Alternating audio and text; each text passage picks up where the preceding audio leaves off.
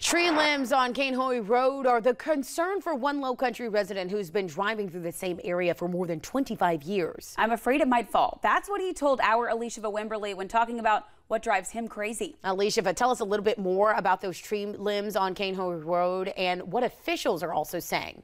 Yeah, ladies, good morning to you again. Well, I got the chance to talk to Reese Flint Jr., and he warns that these enormous tree branches could be a safety hazard. Flint says as soon as you turn onto Cainhoy Road from Clements Ferry Road, the tree limbs are so low, it's dangerous. Flint says trucks sideswipe it all the time, and there have been a couple of close calls of the tree falling or a car swerving.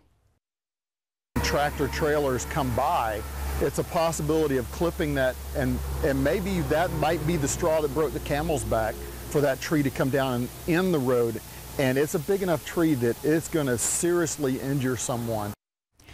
Now, Flint suggests that if the tree is older or historic, like this one, an arborist can come in, evaluate that tree, and take off the large branch that's hanging over the road. Flint also brought up the point that during Hurricane Hugo, some main roads were blocked by trees, so much so that he remembers cutting through trees himself just so emergency services could get through neighborhoods. Flint says since Charleston is a known area for hurricanes, why not just taper the trees away from the road so there's no possibility they'll fall and injure a driver?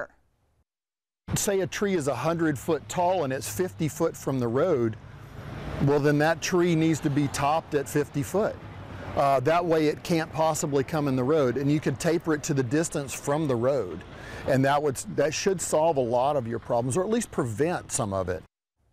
I reached out to the Cainhoy Fire Department, and I got a response from Deputy Chief Steve Goodwin, who says they'd come out to see if the department could cut down the tree branch themselves. We've also reached out to officials at SCDOT, and I was told the issue has been forwarded to its evaluation team.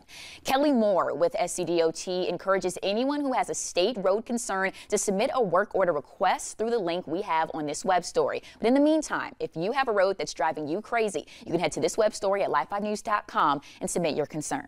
Ladies, thank you. Back to you.